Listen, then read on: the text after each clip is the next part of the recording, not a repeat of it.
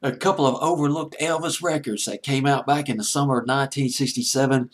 There's Always Me, that was one of them. And Judy coming in on Billboard's Hot 100 September 16th, 1967. It is at number 88. Up one from 89 the previous week.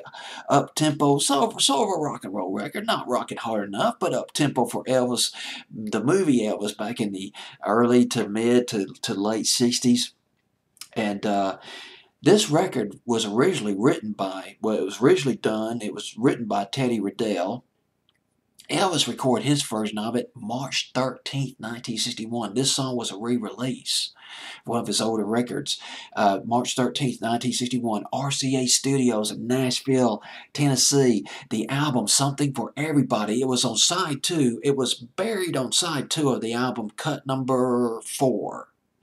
Originally on that album, and it was re-released in 1967, and also I believe it's also from the same album, There's Always Me, as well, released in 1967, but both of those songs did not make top 40.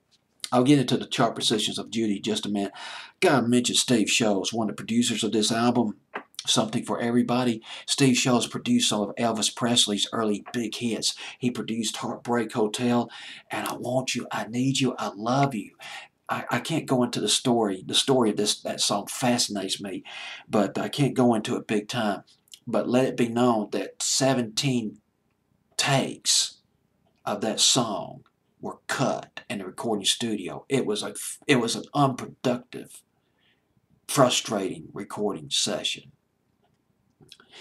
And this is I Want You, I Need You, I Love You. Steve Sholes was not happy.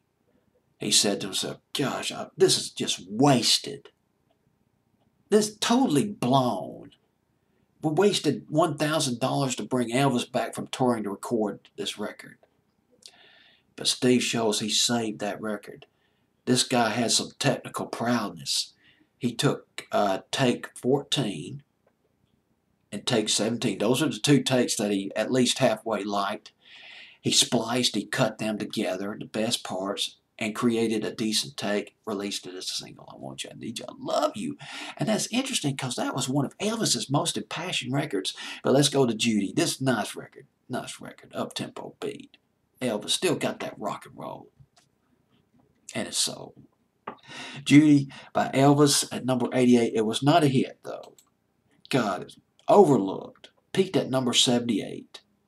It was on Billboard's Hot 100 for 5 weeks, late summer of 1967, but it is the king doing Judy.